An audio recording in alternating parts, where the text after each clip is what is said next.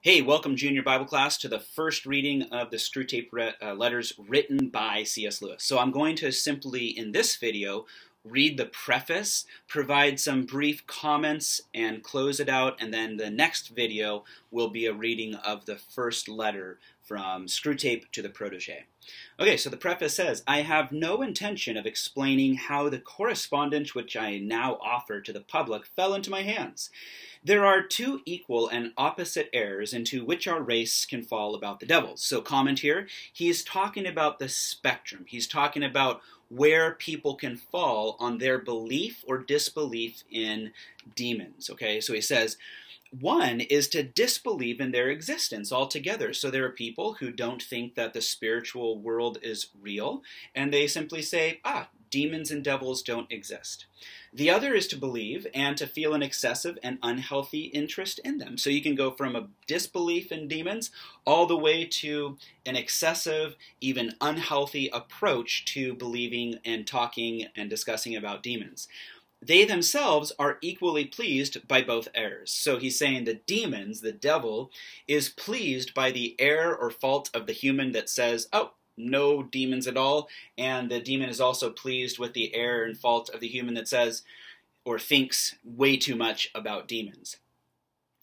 So it says, the sort of script which is used in this book can be very easily obtained by anyone who has once learned the knack. But ill-disposed or excitable people who might make a bad use of it shall not learn it from me. So he's kind of warning the readers. He's like, if anybody learns or picks up bad habits from reading this book, it's not my fault. So that's C.S. Lewis being C.S. Lewis.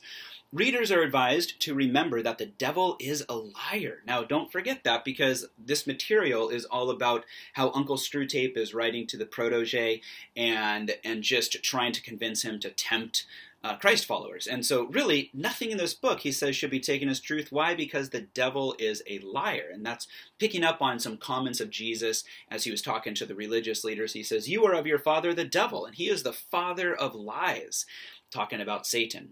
So not everything that Screwtape says should be assumed to be true even from his own angle. I have made no attempt to identify any of the human beings mentioned in the letter. So he's also kind of warning his audience and saying, okay, I'm not trying to pick and choose people around me, so don't try to fill in the blanks if you knew him back in that day. So he says, in conclusion, I ought to add that no effort has been made to clear up the chronology of the letters. Number 17 appears to have been composed before rationing became serious. But in general, the diabolical method of dating seems to bear no relation to terrestrial time, and I have not attempted to reproduce it. The history of the European War, so he was going through a very tumultuous time as well, the history of the European War, except insofar as it happens now and then to impinge upon the spiritual condition of one human being, was obviously of no interest to Screwtape. So, interestingly enough, he was going through a very hard time in his life, as well as his country and the entire world. It said, the most beautiful of diamonds are pressed in the hardest of circumstances. And so my prayer for us as Christians, like during this time, as we're going through really hard, tough struggle of a pandemic, racial tensions and political issues that are tearing our country apart, and now just recently in the West recovering from the fires and the smoke, my prayer is that, as it says in Scripture, we find the opportunity to allow these trials, these tribulations, to mold us and shape our character to follow Christ all the more. And as the trials and tribulations and circumstances that produce suffering in our life, as they come our way, my prayer is that we don't give in to temptation so easily. In the Scripture it says, submit yourselves to God, resist the devil, and he will flee from you.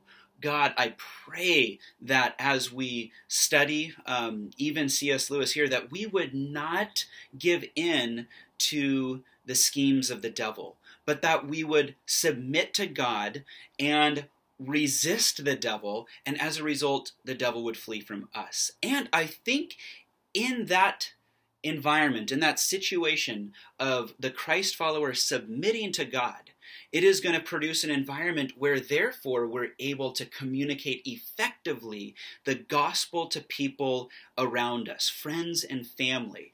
And so I'm excited to jump into reading this with you guys. I hope it's going to be a good thing for you to walk through as well. God bless you. We'll see you next time for the first reading.